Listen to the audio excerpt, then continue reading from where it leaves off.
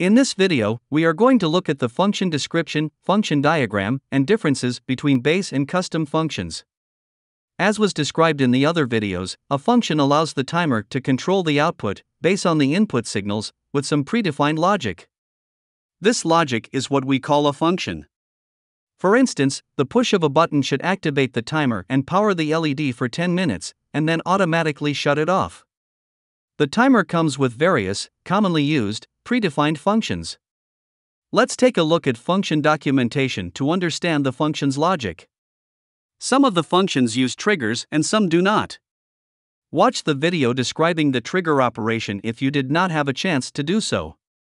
The link is in the description of this video.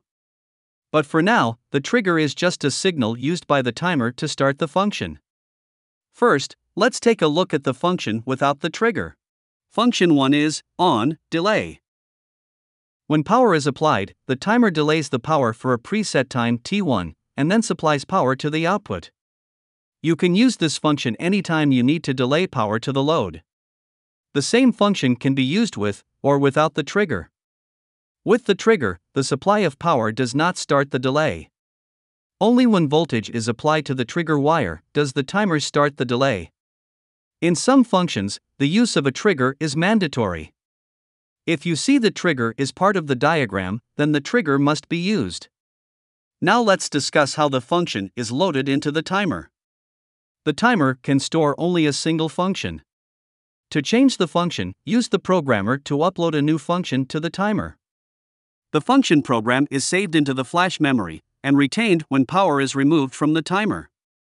All the base, predefined functions are stored in the programmer's memory and uploaded to the timer during the programming. To load the function, connect the programmer to the timer, select the function you want to load from the drop-down menu, and it will be loaded into the timer. After the function is loaded, you can go and edit the timer's configuration such as timing and trigger settings. All the base functions are described in the manual.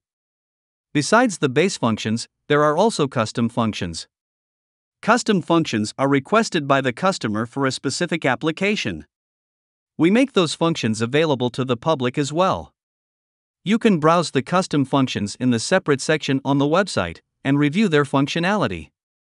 To load a custom function, you first need to download the custom function file from our website and then upload it to the programmer's memory. Once it is uploaded, it will be available in the drop-down menu and can be loaded into the timer. The function file names have a specific naming convention.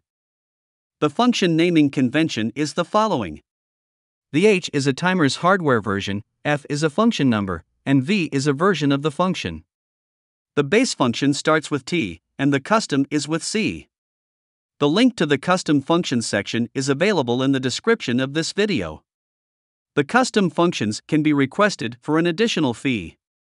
For a more detailed dive into the timer's functions, trigger use, programming, and common application, please click on the links provided in the description of this video.